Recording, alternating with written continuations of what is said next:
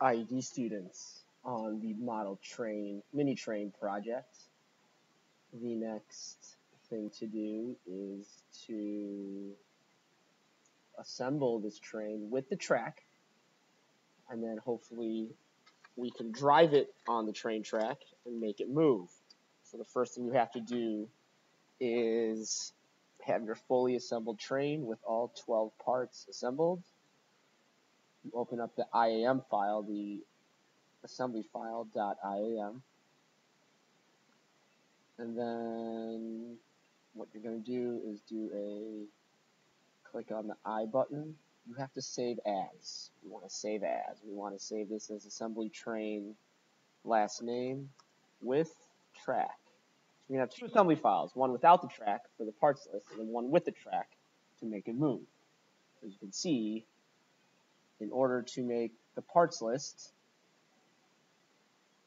you have to have every part made, and then create the assembly, and then create the IPN file, and then you tweak it, you explode it, and then you make the documented parts list with balloons. This is the next step where we're going to drive it on the track.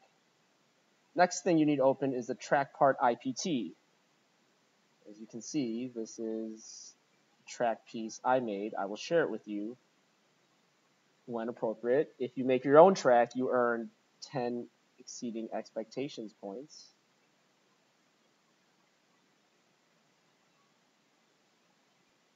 Like so. Sorry, a little glitch. Remember, in order to get to this point, you have to have all 12 parts made. 1, 2, 3, 4, 5, 6, 7, 8, 9, 10, 11, 12. You have to assemble all 12 parts in assembly world, IAM world. You have to make a IPN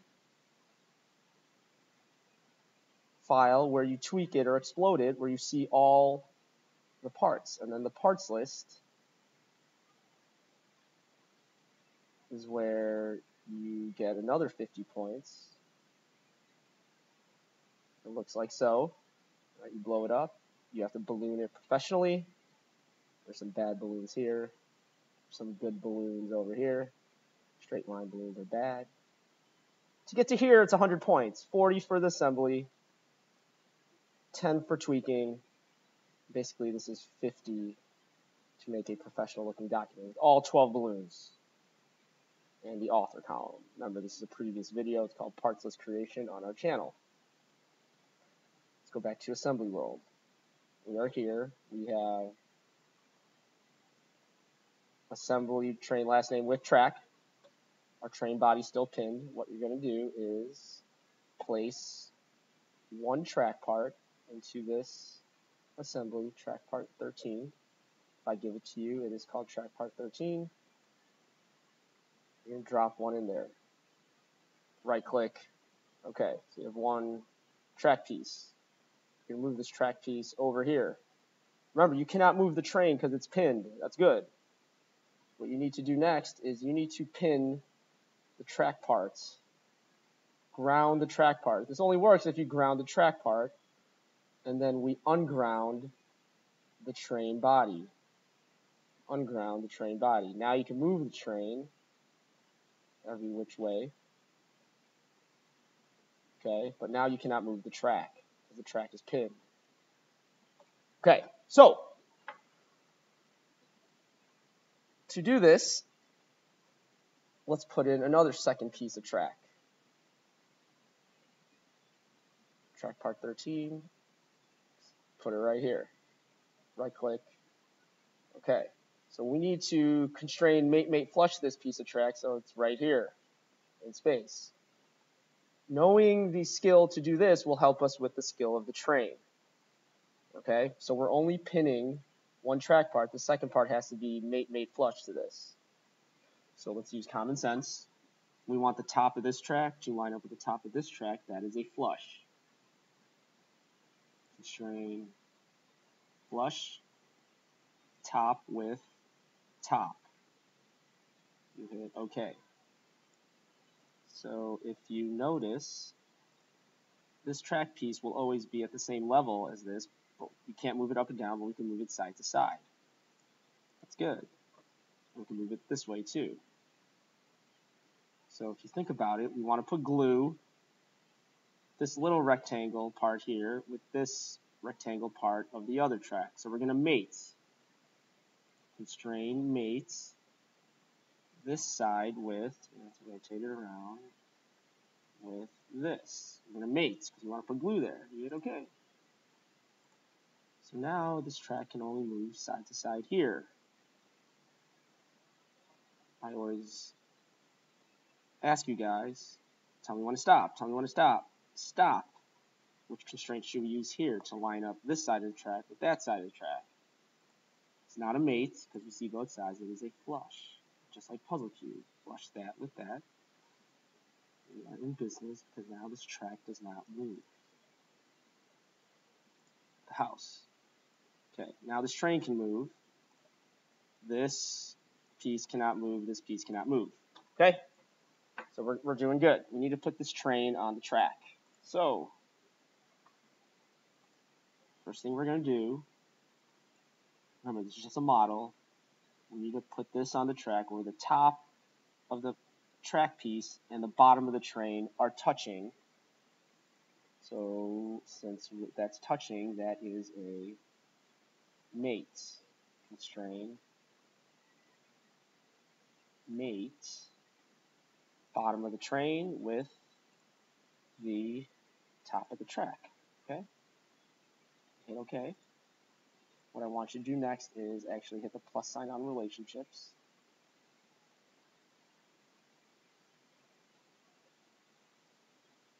Okay, this tells the story of what we're doing with the train.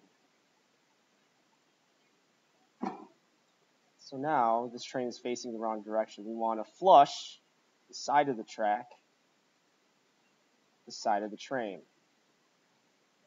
This tells you what direction it's going to go.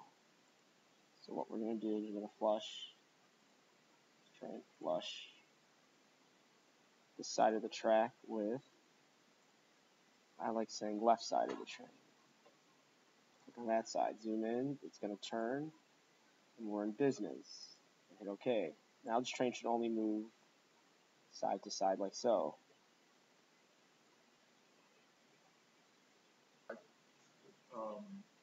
See ya.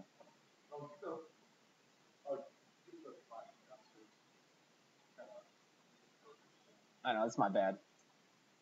I will. I just don't want us to do it this summer. Alright, I apologize for the glitches. Here we go. We've done two constraints on this train. Right now it only slides this way. And obviously we need to offset a couple of these. That's why I want you to hit the plus sign on the relationships, because this mate is the top of the track to the bottom of the train. This flush is the side of the train with the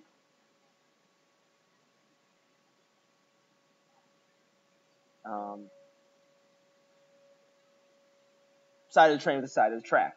The last thing we need to do is flush, constrain, flush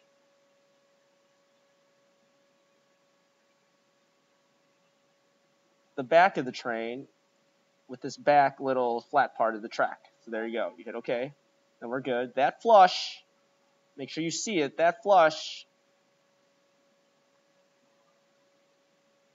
this flush is highlighted here, flush.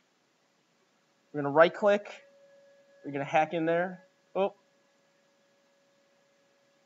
we're going to rename this if you can, right click. Like single left click, see how it's highlighted flush 7, drive, all caps, drive, train. This is the most important one, drive train, all caps. That flush, we're renaming it drive train. Just hack in there and click it. Now let's look at this flush. This flush is over here. There's an offset number here. You need to do some math.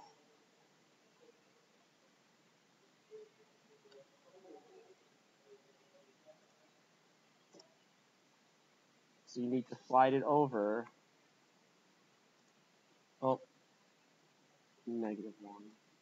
See how this offset, you slide it over? -0.5. I'm going to look at my track part, find the width of the track.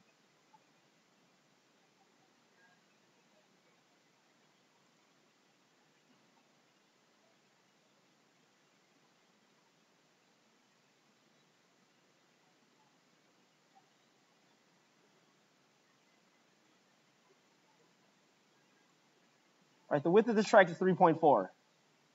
The width of the train is 2. So this flush, we need a 0.7 offset.